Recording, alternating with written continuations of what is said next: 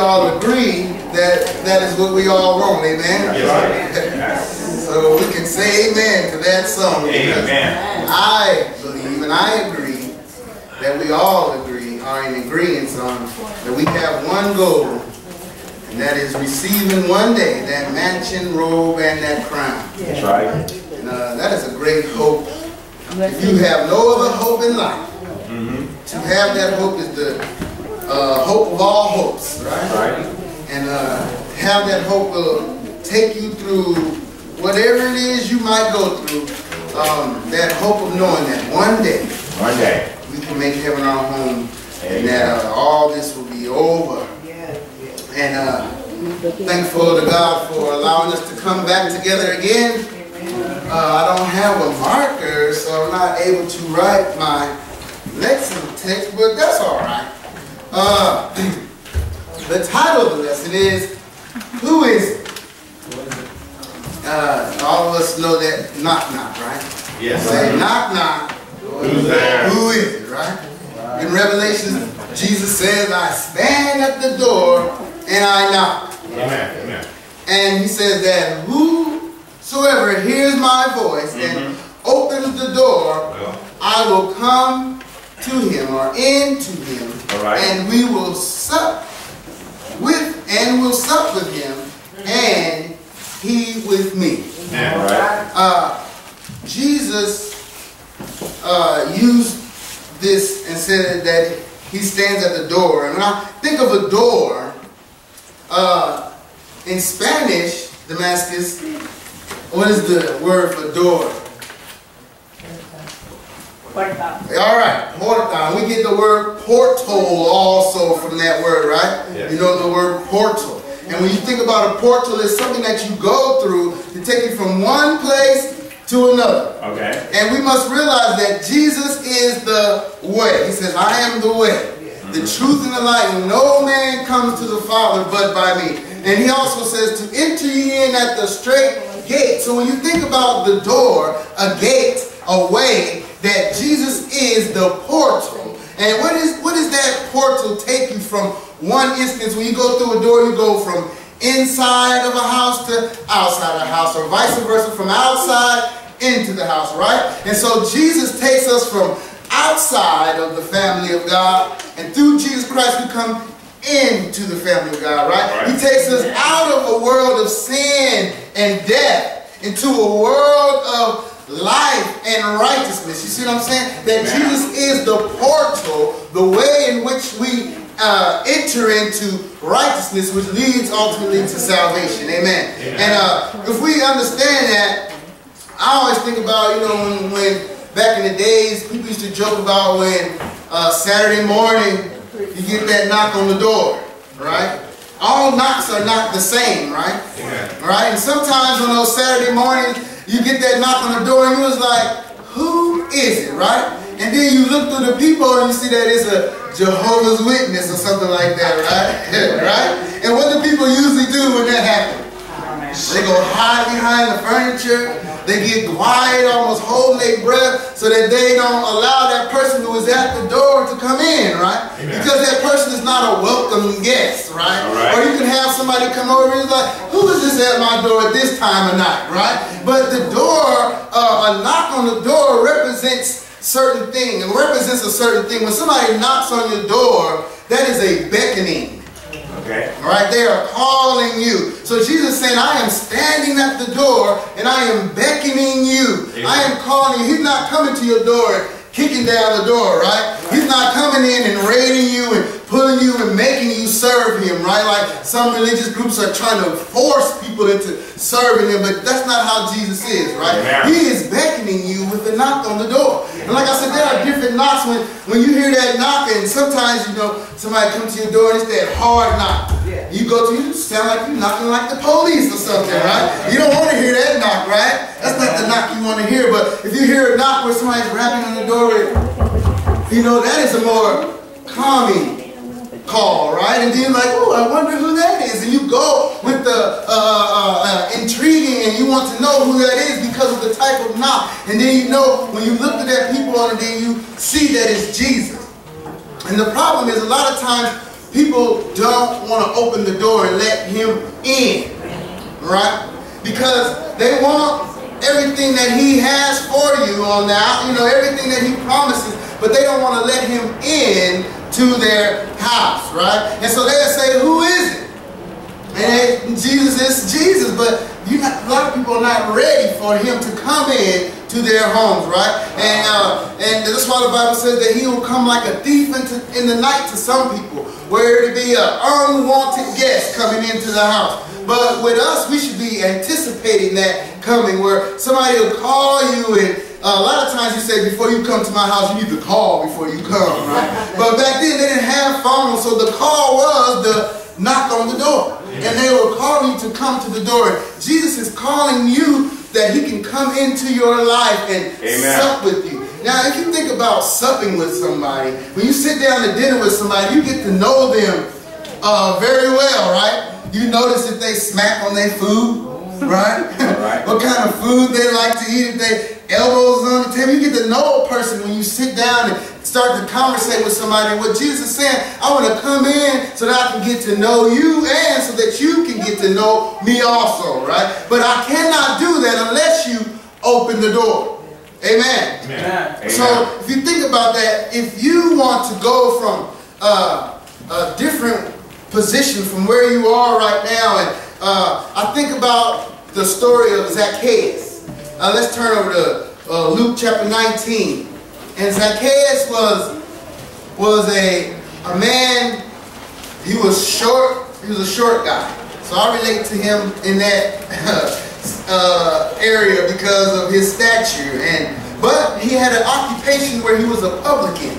And we find out there are other publicans. Matthew, or other known as Levi, was a publican, and Jesus came to him and asked him to follow him, right? And what a publican was a tax collector. But the thing was that the Roman government had come and taken control over that area, over the Jews, and they were under the submission of the Roman government. And so, being under the submission, the Roman government wanted them to pay taxes. So what they did, in order to make it seemingly easier for the people to pay taxes, that they got Jews to collect the money. All right. But the Jews viewed them people as part of the enemy. You taking my money to give to the government. And basically what that was is an IRS person. All right. How many of us enjoy our IRS? If the IRS come knocking at the door, right? They do, right? Calling on the phone. But he was not liked because of that. And also, in order for him to make money, he would have to charge a little bit more. Service fee on top of that. So the Bible says here that he was rich. So he became rich off of these people's taxes, right? And then charging them that extra money, he became rich. And so he was considered as a sinner to all the Jews, basically. When you see publican in the Bible, it always puts them the publican and the sinner. Every time you see this, the publicans and the sinner. Even they have the publican and the harlot. So they put them together as being, that's how they view them, as sinners, as traitors, or those who are against the people, right? And so this was Zacchaeus' position, but he heard that Jesus was coming. All right. Right? And like I said, when you know somebody's coming that you want to come, you're going to welcome them in, right? Amen. And you're going to want them to come in and sup with you. And Zacchaeus, being short in stature, and the crowd of people was there, and he wanted to get to Jesus, but because he was so short and that it was such a big crowd, the Bible says, because of the press, or that press means the crowd, because of the crowd, he was unable to see Jesus. But not only did he want to see Jesus, the Bible here says that he wanted to see him and to know him. Amen. See, there's a lot of spectators in the crowd. All right. That just wanted to see Jesus, to say, I saw Jesus. See what I'm saying? They just wanted to say, I saw Jesus. Oh, I heard of Jesus. But Zacchaeus didn't just want to see him. He wanted to get to know Jesus. And, you know, I think about, it had to be a crowd. Everywhere Jesus went, there was a crowd. But he always seemed to pick out one certain person out of that big old crowd, right? This morning we was talking about the woman with the issue of blood. And that was in the crowd, and he said that somebody touched me. All these people right? His disciples said, look at all these people around you. Somebody touched you, of course. But he knew that it was the faith that the woman has. And the faith, I believe, that Zacchaeus has, to that he didn't just want to see Jesus, but he wanted to get to know him. So this faith pushed him to the point where he wanted to see Jesus. And because he was so short, he ran to a sycamore tree. Yep. He ran in front of the crowd. He's like, all this crowd, I can't get to Jesus. So he ran ahead and climbed the sycamore tree. And I was like, what does a sycamore tree look like? I'm not a good tree climber, but most of the time they come up as a full middle part, but then they branch out like this. And then there's that little part in the middle where most of the time kids used to play at and things of that nature, but most of the time the tree grows like that. So there's an area where people climb up and they can see, and he had climbed up to that area and sat down, and he was waiting for Jesus to come. And when Jesus got there, he looked up and saw Zacchaeus.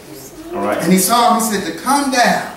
He said, today salvation has come to your house. I will sup with you. And you know, when he said that, salvation, even his name, Jesus Christ, means salvation in itself. So when he said salvation is coming to sup with you, he said, I'm coming to sup with you. And to know when you allow Jesus to come into your life, when you open la puerta to Jesus and allow him to come into your life, then he can sup with you and he's going to make some changes in your life. And look, in this story, it's a beautiful story because we see those, we teach the 5 steps of salvation, right? Right? But let's look at this, right? It says that it came to pass that when Jesus had finished these sayings, he departed from Galilee and came into the coast of Judea beyond Jordan. And great multitudes followed him, and he healed them there. The Pharisees also came unto him, tempting him, saying unto him, it is lawful. Hold on. I'm in the wrong one. I'm in Matthew. Sorry. Luke. No, you guys are there already. I wasn't. And Jesus. Y'all, I read all that. All right. Here we go. And Jesus entered and passed through Jericho. And behold, there was a man named Zacchaeus, which was chief among the publicans. And he was rich, right? And he sought to see Jesus, who he was, and could not for the press, because he was little of stature. Right. And he ran before and climbed up into a sycamore tree to see him. So first we see here it says that Zacchaeus heard that Jesus was coming and he sought to see him. Right? So when you hear about somebody coming, and we know that you're supposed to hear that. Faith comes by hearing, and hearing by the word of God. And when you hear that faith is the belief, right? So those are the hear and believe, right? And he believed it. And so then we see, if we read along, we see that when he got to Jesus, he said, when Jesus told him to come down out of the tree, and made haste and came down and received him joyfully. And when they, and this is verse 7, it says, and when they saw, they all murmured, saying that he was gone to be a guest with the man that is a sinner. And Zacchaeus stood and said unto the Lord, behold, Lord, the half of my goods I have given to the poor. And if I have taken anything from any man by false accusation, I restore him fourfold. This is him repenting. See? He said that I have done these things, but now I have changed my mind. Amen. And I know I have to change my way. So the money I was stealing to get rich, I done gave back to the people that I was stealing from. See, he said that I have changed my ways when he came to Christ. So we hear that he heard that Jesus was coming. He believed that Jesus had to have some power because he said, Lord, right? When he said to him. And that was a confession. Right? He confessed him to be the Lord, right? And then when he accepted him to come in, and that's when the Bible says that he came in and he supped with them. And that's when you begin to build that relationship with God. And that's that connection that we talk about. When we are baptized in the water grave of baptism, we are connected to the blood. And then we build that relationship. He says you are a new creature. You walk in the newness of who? Life. The newness of life, right? But newness of Christ, in Christ, right? That new life is in Christ Jesus. So then that relationship now puts you into Christ, and that fellowship and that togetherness and that supping will put you into Christ. And see, like I said, he ran for, and you know what, sometimes this story, it let me understand that he understood who Jesus was, and he knew that he needed Jesus in his life. And that's why he ran ahead of the crowd. Sometimes, you know, we have to get ahead of it all. You know, we have to get above it all, even to the extent where we have to sometimes, our trials and tribulations in life won't allow us to see Jesus. Right? They said that the crowd was pressed where he couldn't see Jesus. And sometimes our life troubles and tribulations in our lives and people we know cause us to not to be able to see Jesus, right? And we have to be able to get above it all, right? We have to climb above all that mess and them messy people, right? So that we can be able to see Jesus. Because if we allow those things to keep us from seeing Jesus, we won't be able to understand him. We won't be able to know him. And when we're not knowing him, we won't know what he wants us to do. We won't know what he wants for us to do and how we should be if we don't know him, right? And so we can't allow nothing to hinder our relationship. So the door sometimes is used as a protection. That's why we have those peepholes, right? And people, when you're behind that door, you feel secure. But, you know, one time my kids, I was asleep. I was working nights and I was asleep. And my kids had opened the door to somebody, you know. And it was just I guess like a salesman or whatever he was. But when I woke up and I only seen my door, my security was gone. And then I had an unwanted guest there, right? But when you open to Jesus, right, and you know that it's somebody who's coming with something that you want. You ever seen that Publishers Clearinghouse?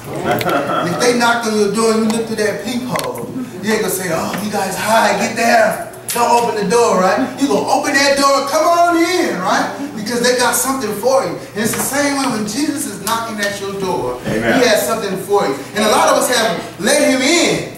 And sometimes, though, look, when somebody comes visit you, they don't stay forever, right? They leave eventually. So the thing is that when Jesus leaves out your house, the thing is, what are you going to do? Stay in your house, or are you going to follow Jesus? Remember when he called Matthew from the table?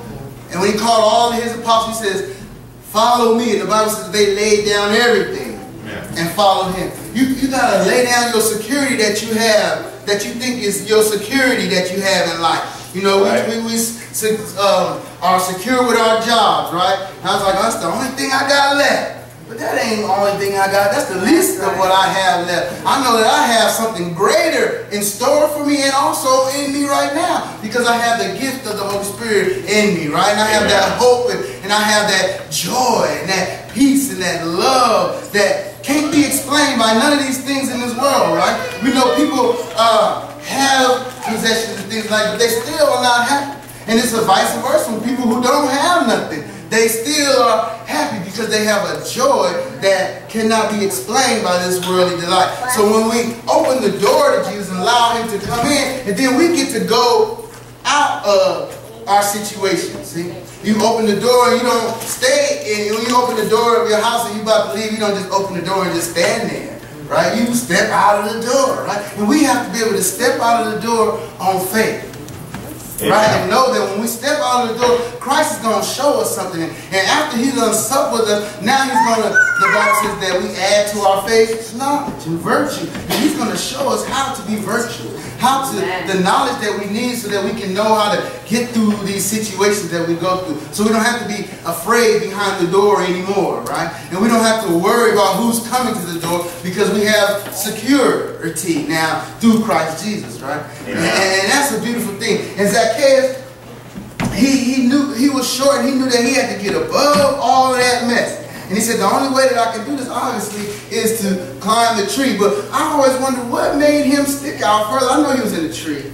And Jesus probably seen him but it was his desire to know Jesus, right? Everybody was there. People was there. Everybody wanted to see him. They seen him. They was there to see Jesus. But it was something more that that Zacchaeus had, where he climbed up that tree and he knew that he needed Jesus. Right. He knew that he was considered as one of the sinners. Right? And the Bible says that Jesus himself said that I've come not for those who are already saved, but I've come for those that are sinners, right?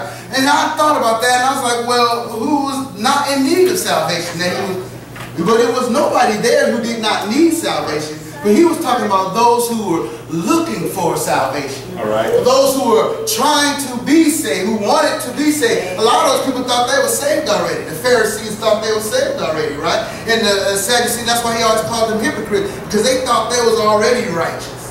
And they didn't think they needed Jesus, right? But he came and showed them that, hey, you need me because you all messed up.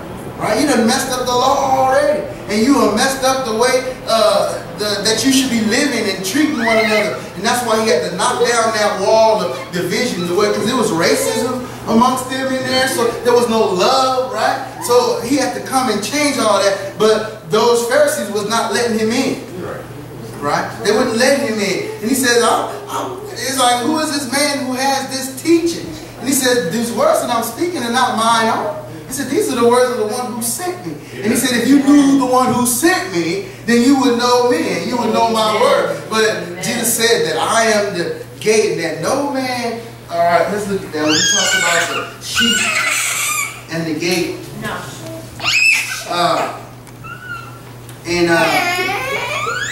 In John chapter 10, verses 1 through 9, he says, verily, verily, I say unto you, he that entereth not by the door into the sheepfold, but climbeth up some other way, the same is a thief and a robber. All right. So many people are trying to get to God some other way. Amen. They're trying to climb the fence on the side, right? They're trying to go all around about the way, but they're not trying to enter through the door, right? And I've been studying this Gnostic belief.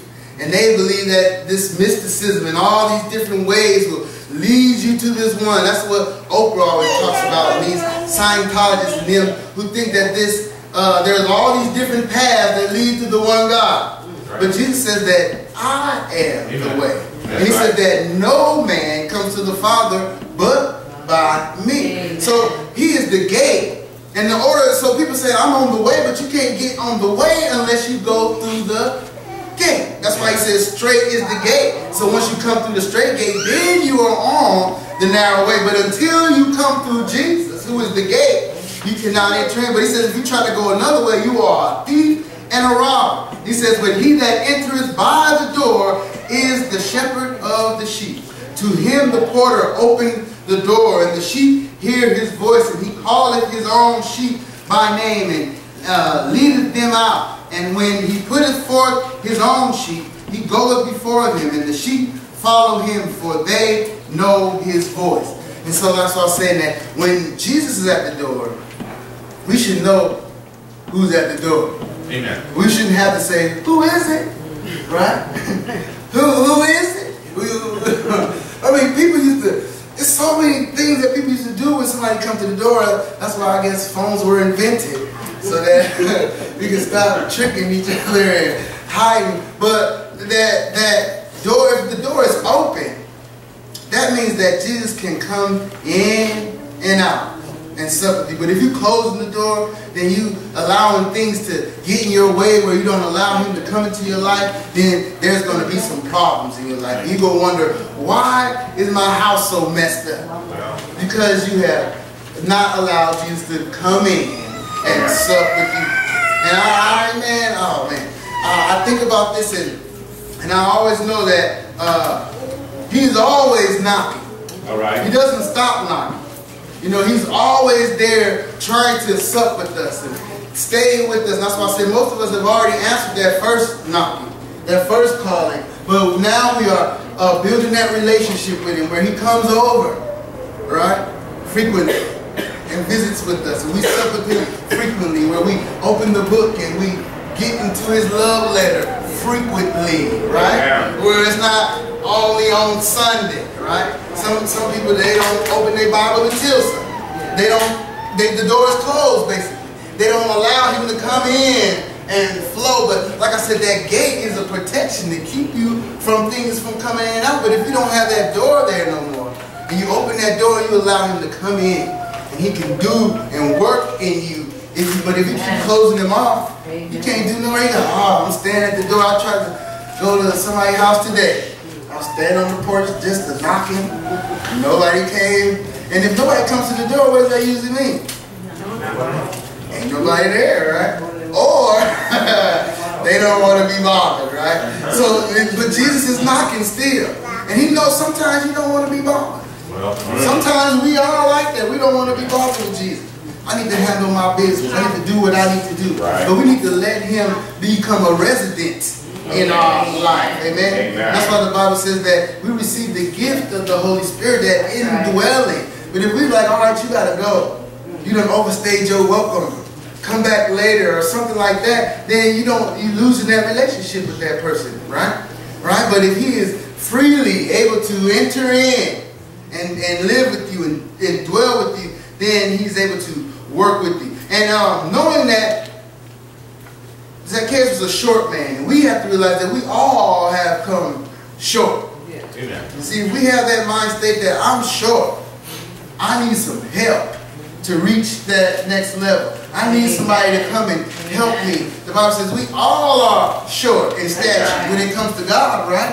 And the only way that we can be built up is through Jesus Christ, right? Amen. He says if you lift my name up, then he said in due time, your time, that he will lift you up, right? Amen. So we have to be able to understand that we need Jesus in our lives. Amen. And that we should be wanting him to come into our lives and dwell with us. All right. And that we should be running. Brother Smith read that scripture for the meditation, that whosoever seeks him, he says, that are diligently seeking him. Well, and that's why I said a lot of people was there in that crowd, but Zacchaeus was diligently seeking after him, to the point where he climbed up a tree. That's probably out of his character. A rich man climbing a tree, right? He could pay somebody to get on their back. But he went outside of character and climbed up a tree. And if you look at those trees, they have a lot of branches, and when they have all the leaves, you can't really see inside the tree. It's just a bunch of leaves everywhere. But when all the leaves are off, it's just a bunch of sticks and branches. And so he had to get up there. He probably got poked, and I don't believe it was a comfortable spot to be in. But he took himself out of an uncomfortable position so that he can get close to Christ. And sometimes we have to take ourselves out of our comfy position, right? We have to step out, like I said, on faith and try the Lord. He says, try me. Yes, sir. Try me. But a lot of us, we don't want to try him because we don't want to be tried ourselves. Right? But we need to let him try us so he can fix us. So he can work us and use us and mold us. That's why he says we are a workmanship. And he comes in and he works us. And like I said, those knocks that we hear, we must be willing to hear that knock and answer that call. And then finally, that once we understand that the door is open, that he wants to come in, we will understand that we need him, and then we will try to overstand our problem, not allow them to, control us or to submerge us into the point where we no longer trust in God. A lot of people, they go through their troubles, and the first person they leave is Jesus. Right? I need to close the door on you for now. Put you in the closet somewhere or something like that while I work. But Jesus is the one who's going to help you. Right? He said he supplies all of our needs. And if we trust in him, he is able. But we first have to let him in and diligently seek him like Zacchaeus did. We need to be able to go beyond our comfort zone to try to get closer to Jesus. Right? We need to study more. Comfortably, we come home after work, we kick up our feet, turn on our favorite TV show. That's our comfort zone. But sometimes we need to open that book and skip that scandal this week, right? We need to TiVo some of this stuff and study our Bible so that we can get an understanding, right? And get out of this comfort zone and let him come in. And what Jesus is going to do when he comes into your house, he's going to clean it up. Yeah. Right? He's going to clean it up. And a lot of times people don't want him to come in because our house is dirty. Right? When your house is dirty, do you want people to come over? No. No. Like, oh, you don't let them go. That's what I'm saying. You don't let them in the house all dirty. But that's how we are. We don't want him to come in, but we need that cleaning service. Yeah. Amen. You know, we need him to come in and clean up our house. And we cannot get clean unless he comes in to our house. And that is something we have to stress to one another and to those who are lost. That you can't get right unless Jesus is in your life. Amen. Right? Because he is the one, he's the fixer. That's right. He's the master builder. He is the shepherd. And you know the shepherd keeps the sheep clean. Right? He takes all the impurities off of the sheep and prepare them that they can be used for the right reason. And it's important that we first repent, like Zacchaeus. Change our mind. Know that we want a change in our life. Because if you don't want to change, you're not going to let him in the first place. Amen. So we have to have a contrite heart. Know that we are in need for him to come in. And then accept him in by hearing his word as Zacchaeus heard that he was coming. Believe that he is. Repent of our sins and change our ways. Confess him to be the Son of God. How many believe that Jesus Christ is the Son of God? Amen. All right, that's the beauty of that. And to confess him, and that's why he said, Lord. He knew. Even Paul was persecuting the church, and when Jesus came to him, he said, Lord. Right? And he knew that I ain't nobody. This person right here is more powerful than I am. And I need his power to help me. And then you can submit to him by being buried in the watery grave of baptism. And then that's when you open the door to him. The beginning of allowing him to come in by submitting to him first. He comes to the door and he's knocking, calling you. And you opening the door is your calling him. Right? You have to let him come in. Because he's not just going to come in and treat you like a robot. He wants those that are true worshipers. And that true worshiping is the desire to worship. Not only the right way in the spirit, and you want that desire to worship him. And there's so many people who don't want to worship God and who don't want Christ in their life. But we have allowed him into our lives. We must keep him in. Put him on the lease. Make him a permanent resident in our lives, right? And don't kick him out when it's convenient for you, right?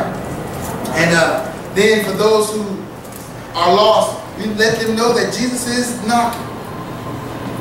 We sing that song, somebody's knocking at your door, right? Yeah. And that person is Jesus. He is trying to come into your life so that you can be made whole. That he can change your life and clean up you from the inside. And then when he cleans on the inside, the outside of the house is going to be beautiful, right? That's going to reflect on the outside. So for all those who are here, who have heard the word, I pray that it was edifying and encouraging to you. Yeah. If there are any who don't see, pray that we all stand as we sing the song of invitation that you receive this word.